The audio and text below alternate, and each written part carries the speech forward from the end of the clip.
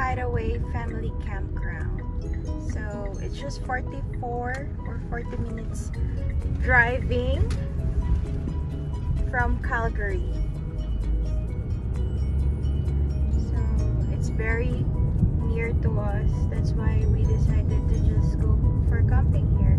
2 nights and then showers are by appointment only, and the last one is at 9 o'clock because we close the office at 10. And so it's per person or per family, which is a husband, wife, and children. So look guys, marami siyang puno. So it's well shaded yung area. And the others have already. Oh, the river. Where? It's forward. Oh, there's the river. Others put up their tent already.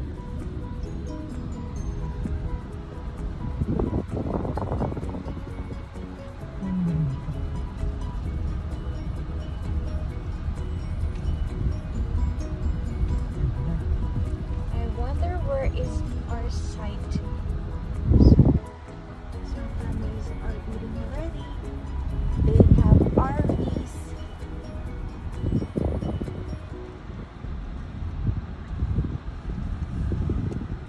And I think there's a river there. We can swim there. That's where we're going to swim. By the way, guys, this is a family-owned campground, right? That's the river. You can fish. You can do fishing also here.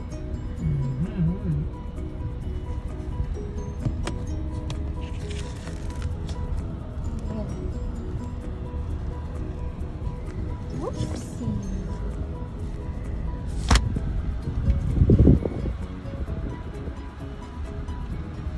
Love it. Ano ba tayo? One. Oh, One night. So, nandito na 99 na to.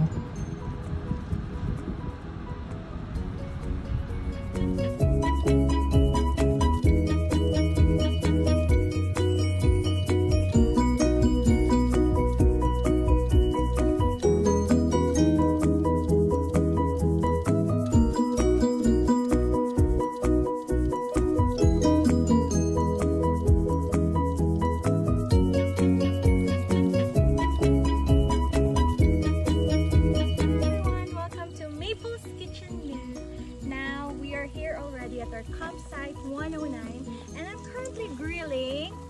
Zoom it in. I have mackerel from Miss Marivic Gamas and some sugpo from Miss Marivic Gamas. See, I was assigned to grill this one while they're doing their shower because we have a scheduled time for our shower each family. Now we are going to tour you around here at our little kitchen by Miss Marivic Gamas. Here we have, see how big the sugpo here? So I just seasoned this with salt because that is what Miss Marivic wants. Seasoned with salt. And it's very big oh, and it's yummy. Malaman talaga. Then we have mackerel here. And then we have our sinaing na. Sinaing namin siya through butane. So this is our small little kitchen. Now, andito yung mga tongs namin, ladle, and some handy bag kung anong pwedeng ilagay man dyan. Then we have extra garbage bag here. And then this is our small kitchen where you can wash your hands here. So tuwing camping, we actually Marivic Gamas talaga kasi siyang well prepared sa ganun. Meron silang pumper here ng water. Look how the water looks like. Yung lagay ng water. They going to pump this like this para mag-increase yung pressure ng water here sa dami. And then lagi kami nagdadala ng extra dish soap, sponge, at saka yung hand soap namin here. And then on this side naman, we have our table. We're still setting it up, and later you will see our food for dinner. Each family nag-assign kami ng magluluto or ng meal for dinner, breakfast, lunch, and supper. Tapos tingnan natin on Sunday kung may mag-takeouts kami after. So, let's see you around later! So guys, that's our sugpo. So yummy.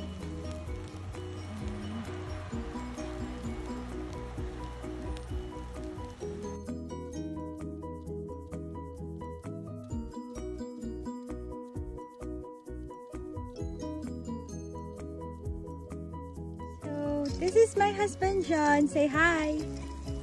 Hello. Busy siya sa pag-iyaw ng sugpo. The reason why?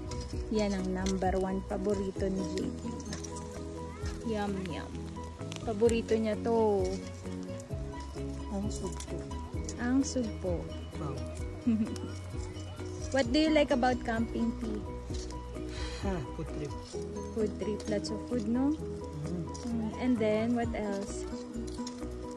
Seeing our family friends, learning from their experiences in life. Simply talking about life, right? It's always good to have some quality time and just try to unwind for a while after you had busy Lockdown. yeah. Yes, after lockdown, after the pandemic, finally we are able to get to see each other again in a, simple camping. That's the site. So, 5 families kami here. Sa amin tong site na to. Yan, hanggang dito. Diyan. So, mainit siya kaninang tanghali, super init. Pero now na nagsiset na yung yung sun, lumililim na dito banda. And then, later on, you will see kung saan kami magsiswim. Actually, tomorrow morning na lang. Malapit lang yung river by the side, pero mababaw lang. Kahit bata nagsiswim. Ay, gutom na. Gutom na ang honey. Say bye-bye na, honey. Ano pong tinda natin? Ay, tag-20 lang, Mare. Ito Bicol Express. Bicol Express, wow, yummy, yummy. I love your shirt. Oh, thank you, Mark Kulitan, for the sponsor. Ang ganda niya, hindi, honestly, oh. From Waterton, I like it. Ang galing talaga ni Mark. Purple. Iniinit ko lang ito sa lutulis ba? Yeah, kakain na tayo soon. At malapit na silang dumating. What about, siguro, may time. How about dito? May corn. Yummy. Oo, nasa 102, 103, 104. Ito, hanapin na lang natin yung mga 105. May nawawala. 108. Ito po yung mapa nilang ginawa ng grade 1. Bakit? Ang pangit tong drawing. Colorful, ano? Kung ako na lang dapat ang pinag-drawing nila eh. Oo, ito pala yung O di ba, 108 pagkatapos 105, ano? Kanto, Find the missing Ito yung CR. number. O, Hanapin na lang natin yung 100. Basta nasa Fox Trail tayo. Oo. Elk Trail yun. Nasa self-trade. Susunod na. Ayun na pala yun eh. Fox tayo.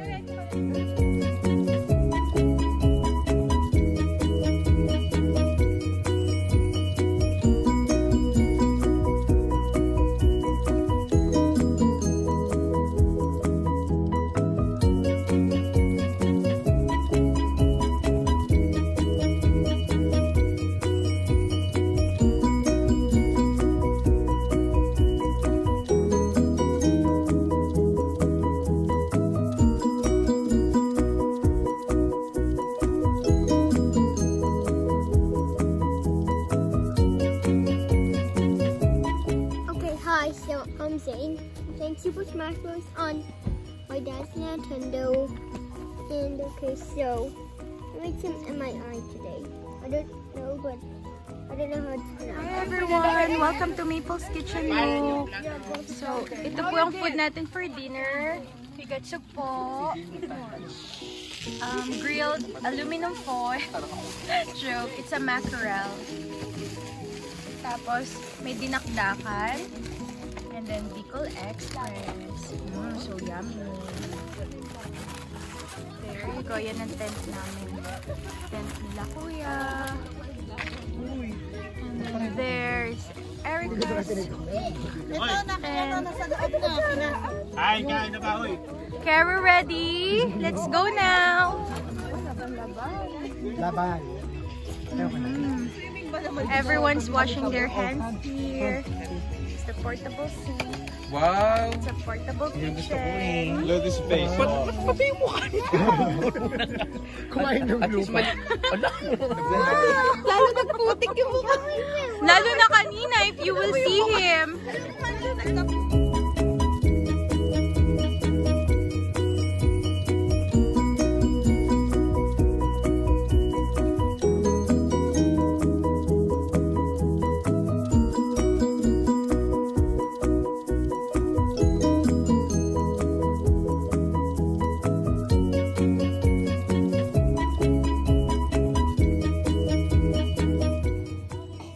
Naabutan nyo ba yan?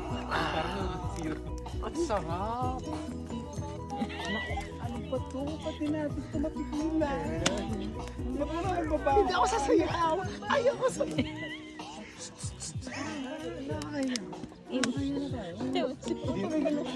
Hindi naman nila tayo kita eh.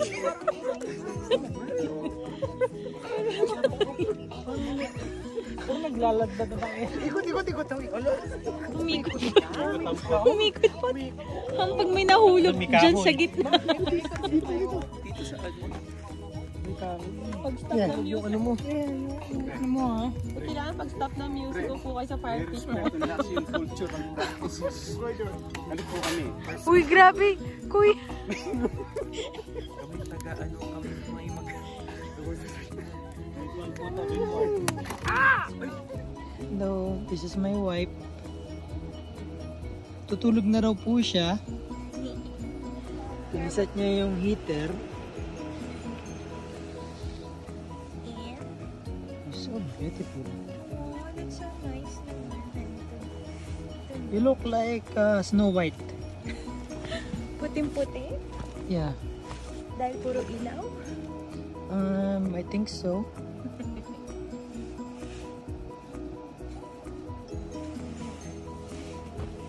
Nanaraw po niya yung ano, yung ano yan, pillowcase. Are you gonna go with me na? Soon? Later. Later? How Yeah, long because is I need super- to ano, kasi when it was my birthday, I slept. Oh, sorry. Past tense. I slept. It's okay. I'll Okay. wait for you all. Hi everyone! Good morning. It's already 2:30 in the morning of Saturday and I'm still awake. I'm about to sleep right now. It's just that I'm still waiting for my husband because he's still chatting outside with our family friends. And I think I just want to show you what a typical tent for couple looks like inside. So this is our tent. There's a way out here on my left and another one here on my right. And then we also have a portable heater connected to an extension cord outside because there's an outlet outside. We also have one body bag here with a zipper, but we don't need this one anymore because we already have a portable heater to warm us up. And also we brought 2 pillows with us, and then we pumped up this air bed. Also, I have wipes with me just in case we want to go outside at night, just to go to portable washroom. So there's also a hook up here where you can put the lamp to light up the inside of your tent. So I guess I will wake up early in the morning because I will help my girlfriends prepare breakfast with our friends. Actually, it's for everyone. So we'll see you in the morning. Good night.